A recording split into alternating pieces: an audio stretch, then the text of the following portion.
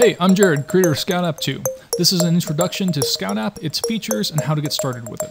But first off, what is Scout App? It's a cross-platform desktop application for Windows, Linux, and Mac. It allows you to process your .sas and .scss files into CSS without needing any knowledge of the command line. In short, it is the most basic SAS processor. When you first open it, you'll be presented with this screen, which allows you to import multiple projects. If you just got one project, you can go up to File, New Project, and just point directly to it. Otherwise, you can click on this link here, and then point to your Projects folder. It'll show a list of all your projects. If there's any of them you don't want to import, you can uncheck the box, and then click the green button. You'll see this sidebar will slide on in here, and it'll have a list of all the projects you've imported. You can always add more projects by clicking this big red button here, going up to File and New Project again. In this projects panel on the side, you'll see whatever project you have selected, the location of that project on your computer, a custom icon, or you can just leave it as Scout the Puppy because he's adorable, and then you've got your input folder and your output folder. Scout's pretty smart and will try and guess your input and output folder. It'll look inside of your project folder for things called SAS or SCSS or CSS or styles, stuff like that. If it guesses wrong, then you can click this little browse button here and point to the right input and output folder. Down below, you've got your environment options, so you can choose development if you want to do nested or expanded, and it will also output a SAS map file. And then you've got your production options if you want to do compact or compressed.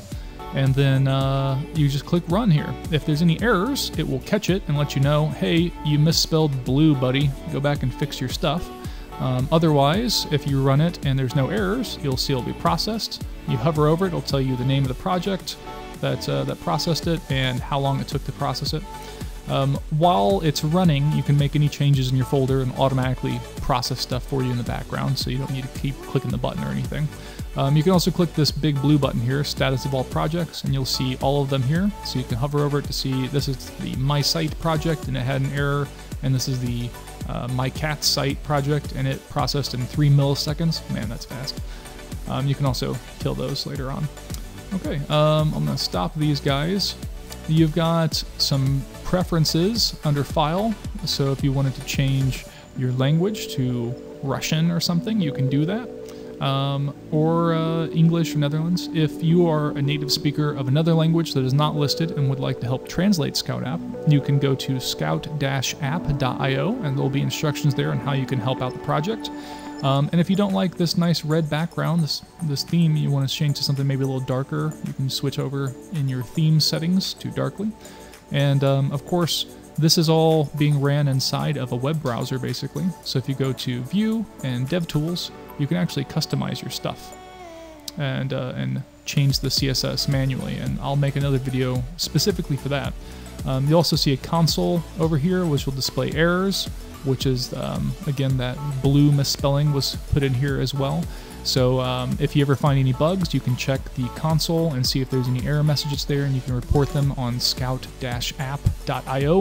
And that's pretty much it. There's also, under the About section, there's this check for updates, and it will tell you if you've got the latest version or if there's a new one out, and so you can go to the website and download those.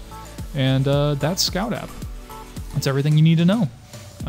Let me know if you guys have any feedback or requests for new features. This is under active development, it's open source, and it's free, so enjoy!